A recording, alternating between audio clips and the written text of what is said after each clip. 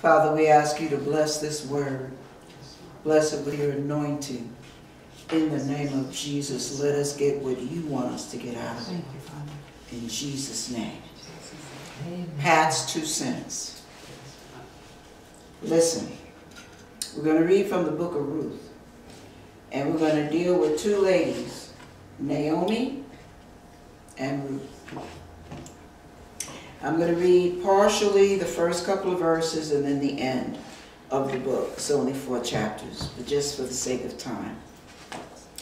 Now, it came to pass in the days when the judges ruled, and there was a famine in the land, and a certain man of Bethlehem, Judah, went to sojourn in the country of Moab, he and his wife and his 2 sons.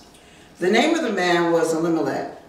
The name of the wife was Naomi, and the name of her 2 sons were Mahlon and Chilion, Ephrathites of Bethlehem, Judah. And they went to the country of Moab and remained there. Then Elimelech, Naomi's husband, died.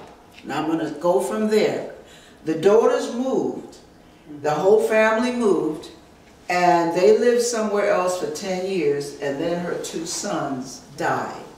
I'm just saying it for the sake of time. Now, after her 2 sons died, now she's in total mourning.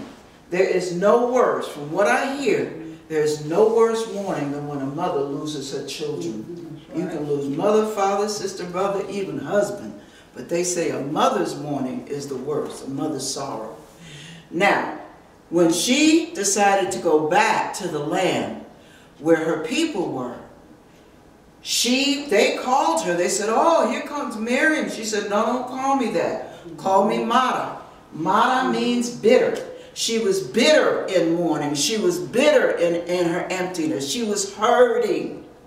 And a lot of times when life hits us and we are hurting, we don't realize that God is setting up a plan of action. When we think things are caving in, we think things are falling apart, things are scattered. To us, it's like, how could God do this to me? What did I do wrong? And you didn't do anything wrong. God has a plan. That's what we don't get. There's a song that says, out of the fire to the flames of another trial.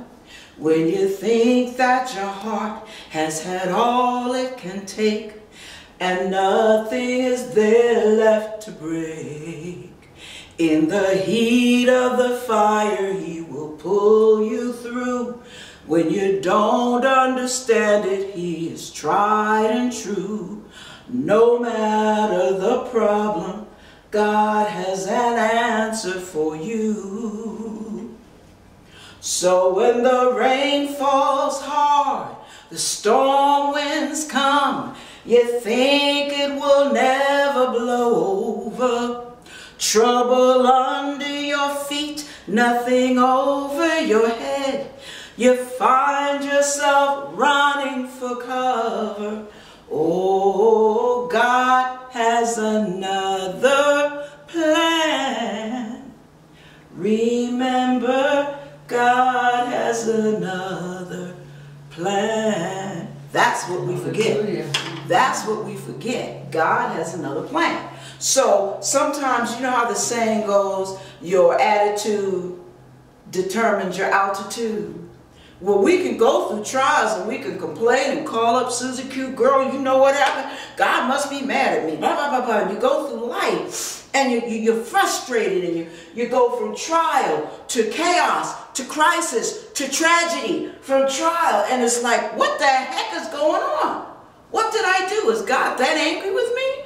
But it's not always the case. Miriam wanted to be called Mara because she was bitter. She felt like God had dealt bitterly with her. Naomi, I'm sorry. She felt like God had dealt bitterly with her. I did get the name mixed up when I said Miriam. I meant Naomi. You said it. Okay. So here Naomi is in the pit of her mourning. And she's sending the girls away. She's trying to get her daughter-in-laws to move and go back to their people so she can go back to, and she can go back to hers and just deal with being alone for the rest of her life. Being alone, useless, empty, whatever. And one daughter-in-law kisses her and she goes home. The other daughter-in-law, which is Ruth, chooses to stay. She begs her, please. She hangs on her. Please let me stay. Your people will be my people. Your country will be my country. Your God will be my God. If I don't live up to this, let God deal with me. And she lives up to it. And what ends up happening, now Naomi is not alone. Naomi still has family that wants to be with her.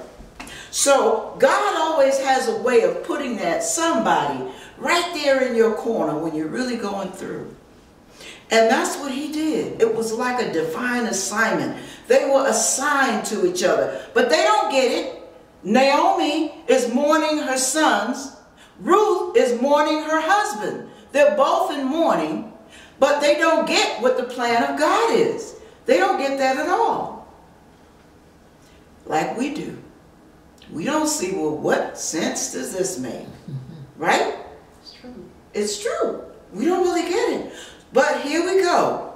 She goes from point A to point B. They go through all these little plans of actions. I'm making it real brief for the sake of time.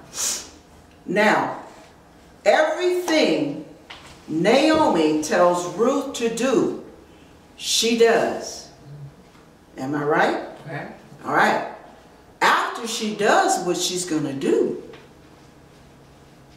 she ends up with Boaz. Hey. Boaz was her next of kin. He gave another next of kin the first chance because that's the way the lineage went. He said, no, you handle it.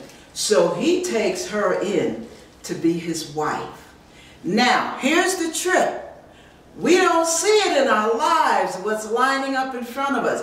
God had another plan. What was God's plan? I'm going to tell you the punchline now. King David. Everybody knows who King David is. All right. Well, we had Jesse, right? Right. We had, I got to name the lineage. Hang on. I want you to hear this. I'm trying to do this within a 12-minute period so we don't have to stop the flow. But when we deal with the lineage is, let me get this right. Salmon begat Boaz. Boaz begot Obed. Obed was the son of Boaz and Ruth. What Ruth did was turn Obed over and let Naomi mother her child. Obed begot Jesse, and Jesse begot King David.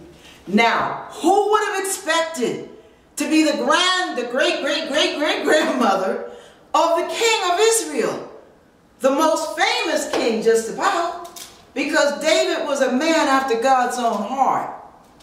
So when you look at that and you see how life can bring you to a pinnacle point, and to you it looks like it's bringing you down into a pit, but God says, no, I've got another plan. I'm bringing it up. I'm bringing you up. I'm elevating you. I'm promoting you. So every trial in your life ends up being a stepping stone rather than something to stumble over. And that's where we have to try to be encouraged. When life throws its best at us and the devil attacks and our family goes cuckoo and everything goes bump in the night and we want to pull our hair out at the root. God has another plan. And if we can live our lives and stay faithful to God like Ruth and Naomi did, we will see our fullness of what God has planned for us in the fullness of time. His plan will play out. And when we look back, and they say hindsight is 20/20, we'll get why we had to go through that, why we had to go through that, why we had to go through that.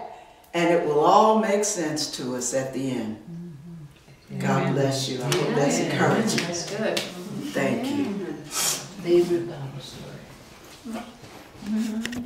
That's your favorite?